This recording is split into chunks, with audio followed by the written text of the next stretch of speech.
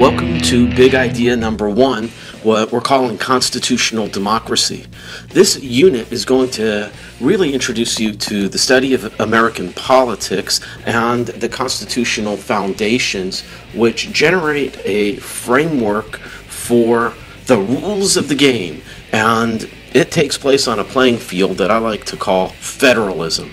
So this unit is going to define federalism, going to introduce you to the different types of federalism over the historical time periods, which will ultimately be relating to philosophical ideologies about power and structures within the American governmental system.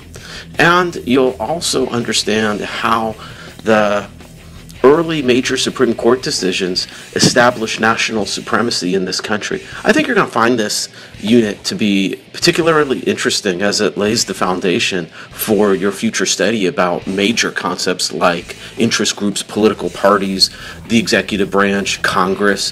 But for now, you're going to begin to think about different political theories, the process of ratification, the Federalists, Anti-Federalists. You'll even read some of the Federalist Papers, and then you'll move into the major issues related to federalism, culminating with a question that will ponder whether we're in a state of devolution heading into the future. So dig in, and I think you're going to find it to be quite rewarding.